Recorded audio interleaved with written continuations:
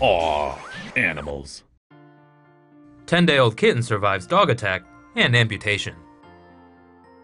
A Colorado animal shelter has saved the cutest and most resilient kitten. Aptly named Trooper, a 10-day-old kitten was facing death when he was brought to an animal hospital in Golden, Colorado. Trooper lived under the porch in the area with 4 other siblings. The kittens could barely open their eyes or walk when... Eventually, the litter was found, but only 2 of the kittens had survived. Trooper and his sister, Patience, seen here, were taken to the animal hospital. Trooper's badly injured leg put him on the verge of death. Veterinarians decided it was best to remove the leg, and the kitten underwent a risky operation. Following the surgery, Trooper was, well, a trooper. The tiny kitten pulled through.